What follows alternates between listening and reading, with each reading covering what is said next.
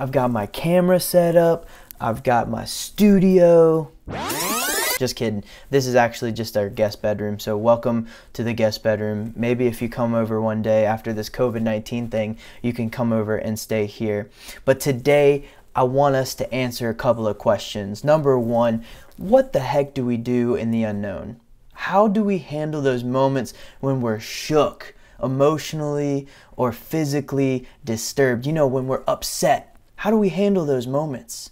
And I want to look at what God's word has to say about it. Because look, there's so many pages in here, and I'm sure there's something. And so today, we're going on a journey. You're going to join me, and we're going to find out how to handle those moments when we get shook, how to live in the unknown. Because right now, let's be real.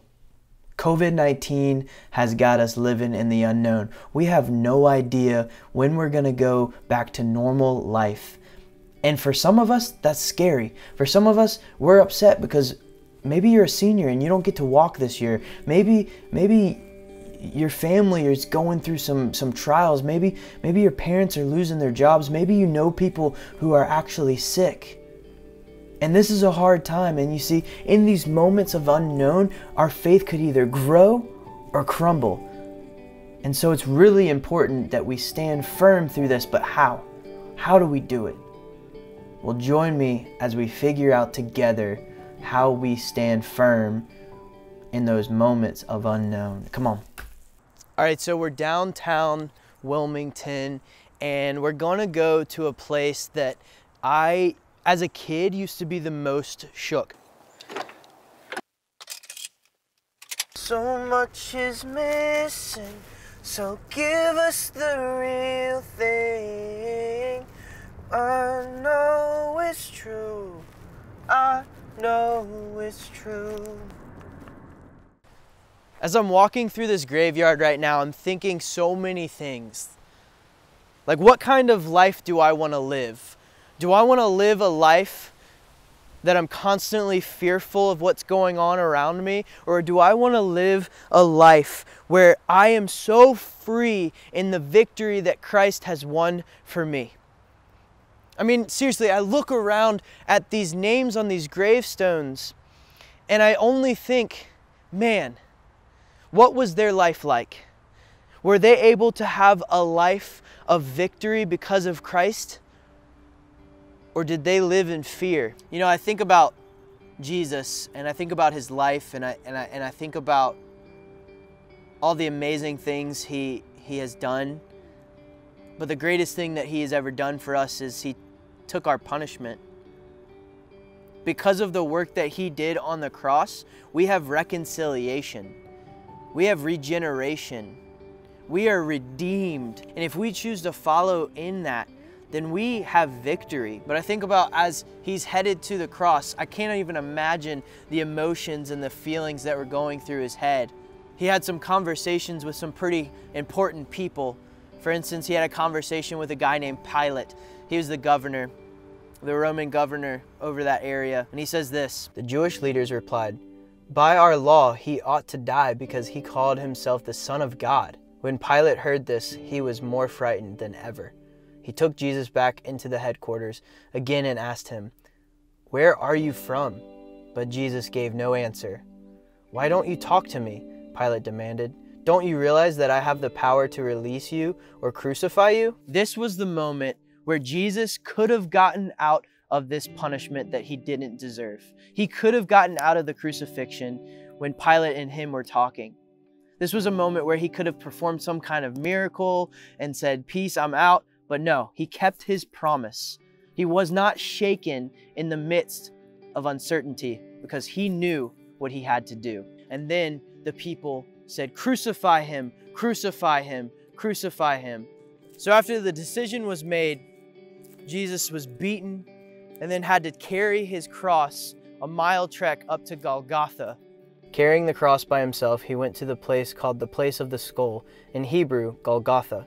There they nailed him to the cross. 2 others were crucified with him, one on either side, with Jesus between them. And Pilate posted a sign on the cross that read, "Jesus of Nazareth, the King of the Jews." As Jesus was being nailed to the cross, his mother Mary was there watching.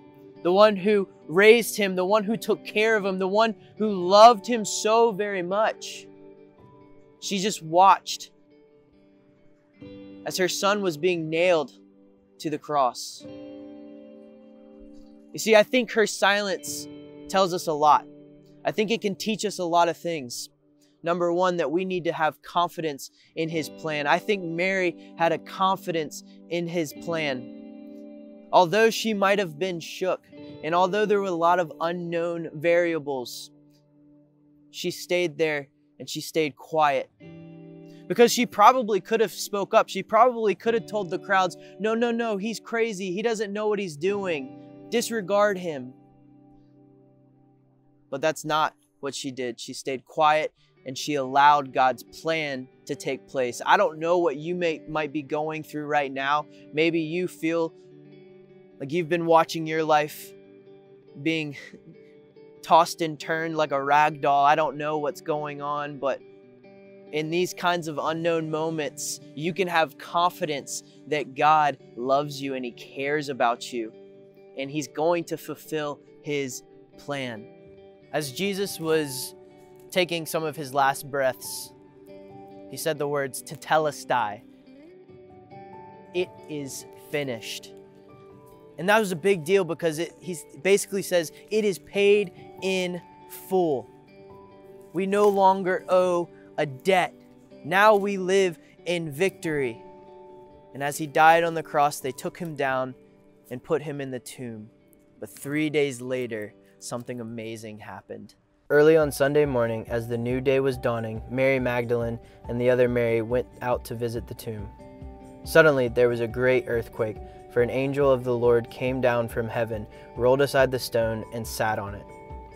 His face shone like lightning, and his clothing was as white as snow. The guards shook with fear when they saw him, and they fell down into a dead faint. Then the angel spoke to the women. "Don't be afraid," he said. "I know you are looking for Jesus who was crucified. He isn't here. He is risen from the dead, just as he said would happen. Come, see where his body was laying." Hey, I want to let you know that God's got a great plan for you. He loves you. He cares about you. Instead of worrying about everything that's going on around you, why don't you start thinking and focusing in on what he's doing in you, what God is doing inside of you. Could you imagine how that could transform your life? Could you imagine what that would do just for your soul? So students, I want to let you know, or whoever else is listening, that God's plan is a good plan, and he cares for you and he loves you. And I think about James chapter 1, where hey, we go through temptations, we go through trials so that we can grow. My prayer is that through this COVID-19, that we are growing, that we are looking within, not around us, but we're looking within and finding out, what is God teaching me in this moment right now? Students, I love you. I want you to know that you matter, and I'll see you next time.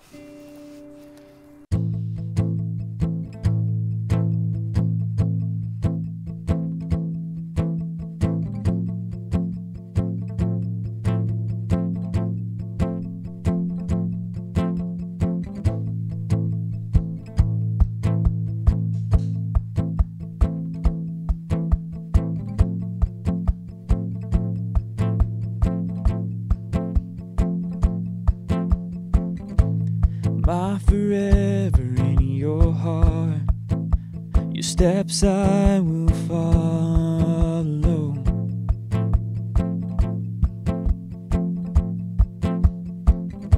I put my trust in who you are, your voice is my arrow.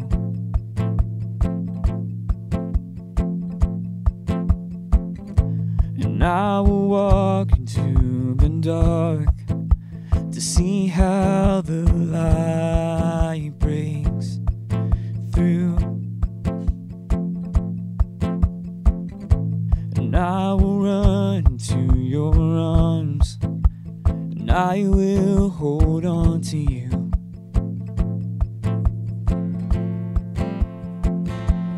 and I will lift my eyes to things unseen, to the promise in your victory, and I will build my life on the mystery where you call me, and I will go into the unknown.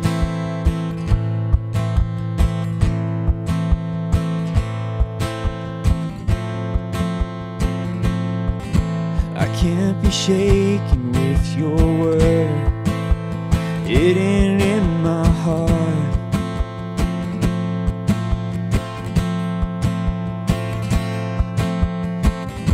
I can't contain what I have seen, light rising from the dark,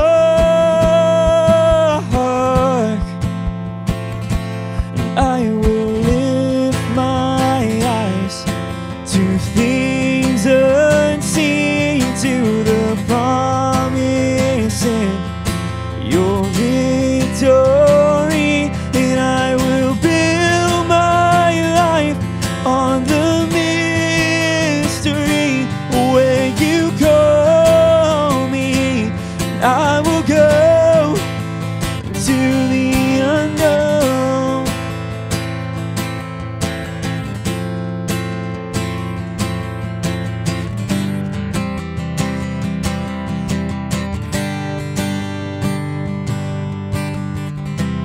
Greater than I could ever be, further than I could ever see.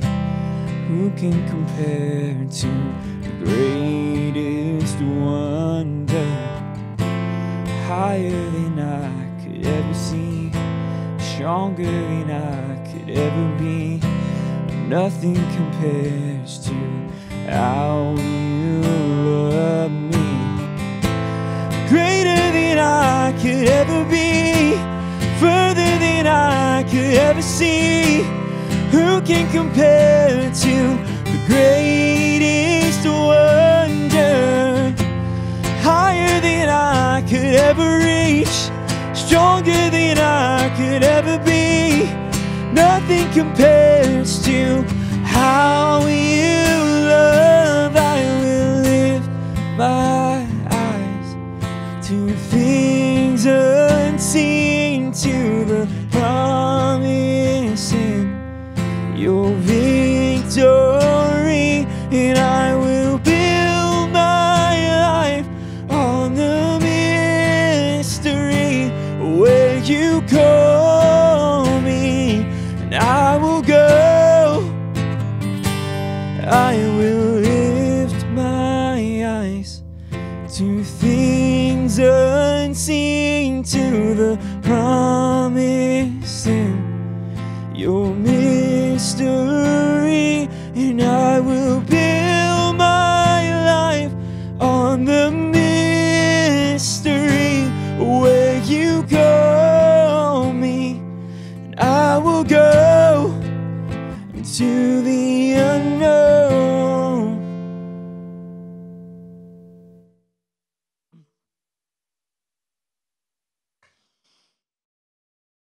Don't worry, guys.